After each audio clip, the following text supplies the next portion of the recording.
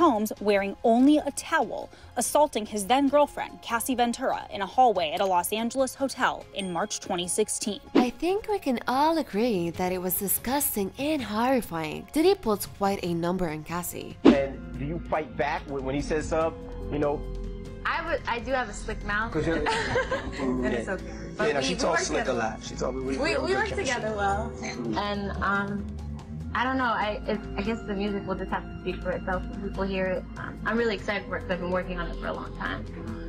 She has great instincts. There's a lot of things that people that's all people can see. They can't like really see past that, and I think that's one of the things that's going to rock people to sleep this year on her. She has that special thing. You know, Pounds Electro Love, and it'll be coming out probably end of the year, top of the year. But we're going to make sure we set it up right. We're going to really do some unique strategic things with it. Yep. He was in that man's house and he saw that man's wife who was like this. I was watching Puff. And nigga Puff was looking up there. He saw this white woman. It was bottles on bottles on bottles around her. It was lit. Puff jumped out. Me and Cassie sitting next to each other. My wife right here, Cassie right here. The nigga jumped off the bar, came over and said, yo, Cassie, tomorrow, I want you to shave the side of your head. And I was like, what the kind of request is that? So when I look up there, this white woman's side of her head was shaved, my nigga. And the bitch looked good with it. So I was looking at Cassie, I was like, you're not about to do that, are you? She said, well, I mean, whatever Sean wants, I'm gonna do. A fake flyer, but I do remember when she came back and they went out to the club a couple of times, and it was a couple of times when they would stay in the studio to 4 or 5 in the morning. I wouldn't be allowed to go to bed until they left the studio.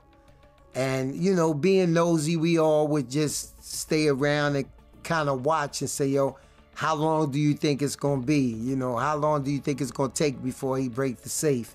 That's that type of conversation.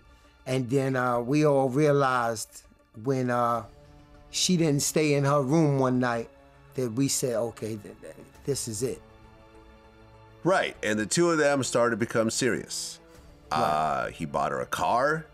He got her an apartment in Manhattan that was walking distance to his apartment. And she said that when he first showed her the apartment, her parents were there.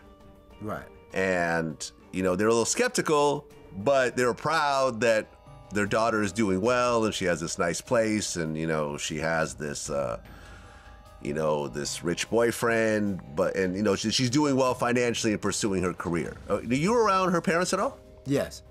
What was their overall vibe with the situation? I would say that at first, like you said, they was kind of skeptical. They never really accepted the situation, but they wanted their daughter to be happy.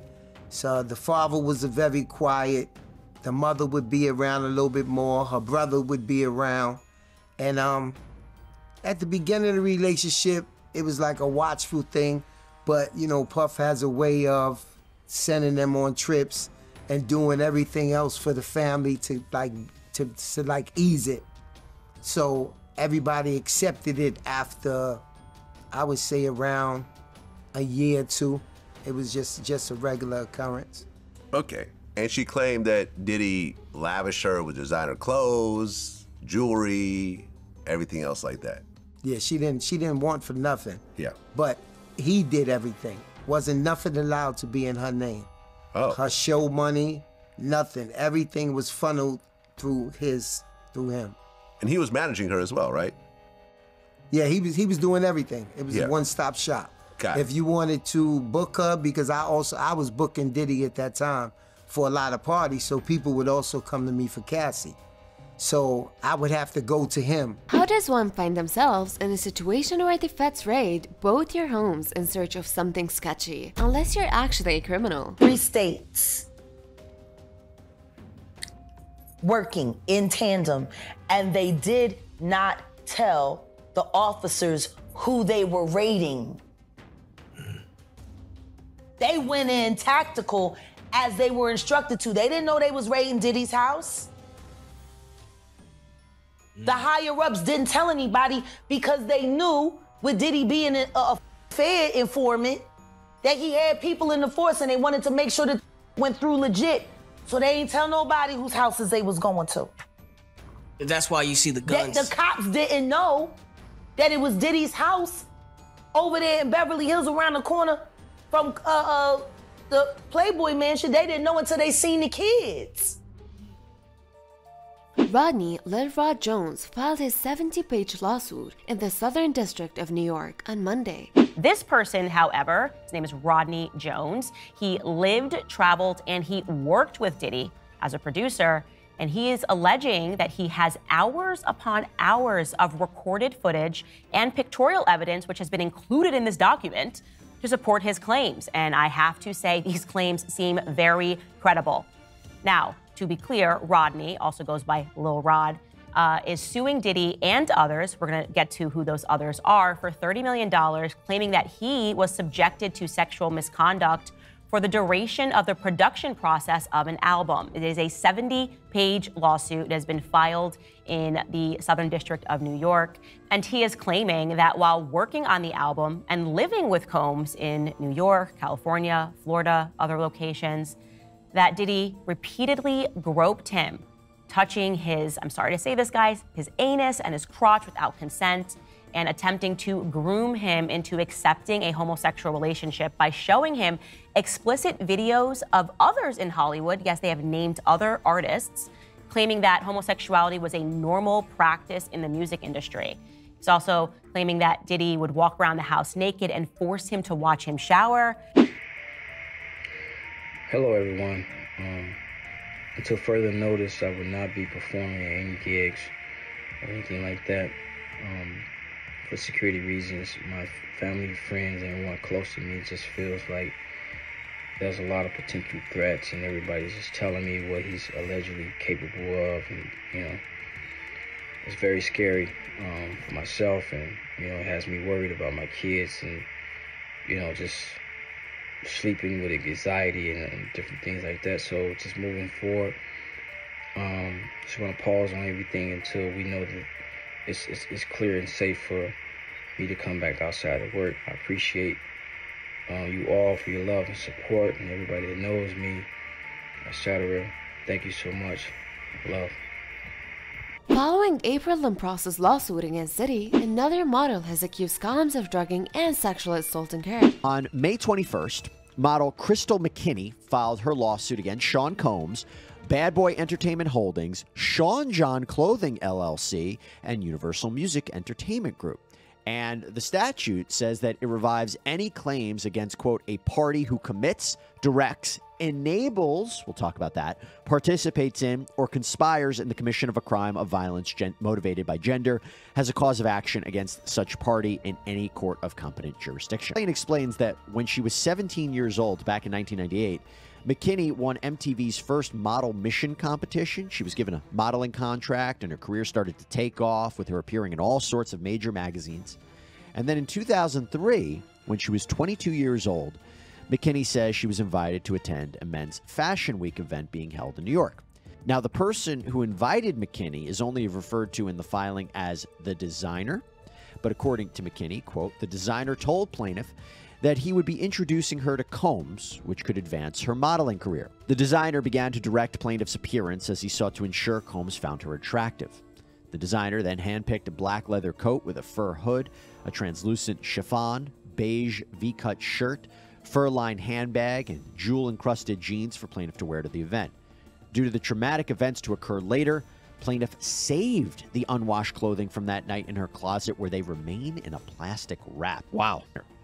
Then he said he had the power to help her career, continued to be very flirtatious. He also allegedly kept plying her with alcohol, and at the end of the night, or the end of the dinner, he allegedly told her he wants to get to know her better. McKinney says she accepted her first hit of marijuana, but now believes it was laced with some other narcotic. McKinney claims that Combs then led her to a bathroom where he allegedly forced her to perform oral sex on him, despite her saying no. Quote, upon standing and walking, plaintiff felt more and more woozy and then lost consciousness. Plaintiff awakened in shock to find herself in a taxi cab heading back to the designer's apartment. The lawsuit says that after the alleged assault, McKinney didn't get as much work in modeling or acting. Eventually, she couldn't get any work at all. Upon information and belief, Combs had plaintiff blackballed in the industry and utilized his significant influence to impede plaintiff's career growth. Plaintiff became severely depressed as she began to blame herself for the assault and for sabotaging her own career. The assault led plaintiff into a tailspin of anxiety and depression. In or about 2004, plaintiff attempted suicide and was hospitalized. McKinney also states that she was married from 2006 to 2010, but according to her, her relationship fell apart because she had a mental breakdown connected to this traumatic experience. And this all goes, by the way, to the harm element of a lawsuit. What did you suffer? What are you seeking? McKinney's lawyers state in the complaint, quote, as a direct and proximate result of the aforementioned crime of violence and gender-motivated violence, plaintiff has sustained and will continue to sustain monetary damages, physical injury, pain and suffering, and serious psychological and emotional distress, entitling her to an award of compensatory and punitive damages, injunctive and declaratory relief, attorney's fees and costs, and other remedies as this court may deem appropriate. When she met Mr. Combs, Ms. Lampros shared with him her dreams of working in the fashion industry. And Mr. Combs promised to mentor her and help her by introducing her to music and fashion industry executives, as well as assisting her with finding work. Mr. Combs love-bombed her. He showered her with gifts and flowers, as evidenced by one of the cards that accompanied the flowers that Mr. Combs sent Ms. Lampros for Valentine's Day in 1994. A photo of the card from the New York florist, the Daily Blossom, says, "Happy Valentine's Day, love Puffy." Mr. Combs went so far as to invite Ms. Lampros to his first Father's Day celebration, and a picture of that invitation was included in this complaint as well. Now, from there, the complaint says that what started out as a love-bombing, flirty relationship quickly went south. This is according to Lampros. Quote, upon information and belief, what Mr. Combs displayed as kind gestures quickly manifested into an aggressive, coercive, and abusive relationship based on sex. These acts were not isolated to the state of New York, as Mr. Combs would fly Ms. Lampros to Atlanta to see him, where they would spend time together. Ms. Lampros would also fly to Miami to see Mr. Combs at his home. The filing includes 2 photos of Lampros purportedly at Combs' home in Florida. According to Ms. Lampros, Mr. Combs had a terrible temper and often threatened to harm her if she failed to do what he said, if he witnessed her talking to other men, or if she failed to take his phone calls.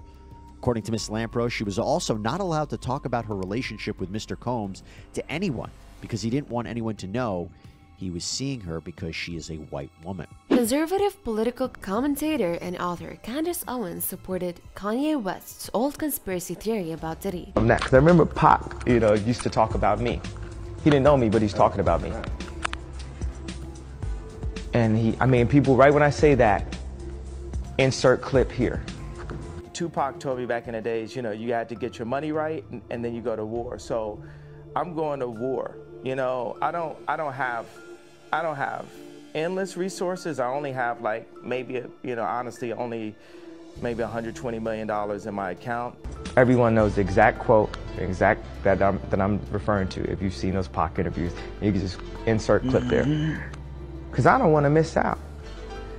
I don't want to be dead when the world starts getting good. I want to see it. Poison me, and by the way, y'all done already fuck with me so much. Y'all already black mirrored me. You already made everybody think I'm crazy. You already took my family away. You already separated all my friends. I don't got no celebrity friends. Because when I was on TV, on Instagram saying, I don't know where my child is, and the Kardashians kidnapped my daughter in public, and I didn't have the address of my child, none of these niggas that want to say something Travis now. gave you the address, though? Travis gave me the address. Right. But as far as Meek Mills, Puff Daddy, whoever, none of these niggas, all you fake hard niggas, fuck you. Hold on. Okay. All you fake hard niggas, fuck you. You know what I'm saying? I don't give a fuck because you can't shoot nobody anyway, and the reason why you got to talk is because you did a deal, you fucking fed. You know what I'm saying? That's why you got to come at me, because part of the deal for you to be a do all that, and get out of jail is that you promise that you're gonna go pull my co-car. So y'all niggas shut the fuck up about me. Now let me say it calm. You niggas shut the fuck up about Michael. Right. The allegations and the problems keep piling up. The situation is about to reach its climax, and we are all at the edge of our seats.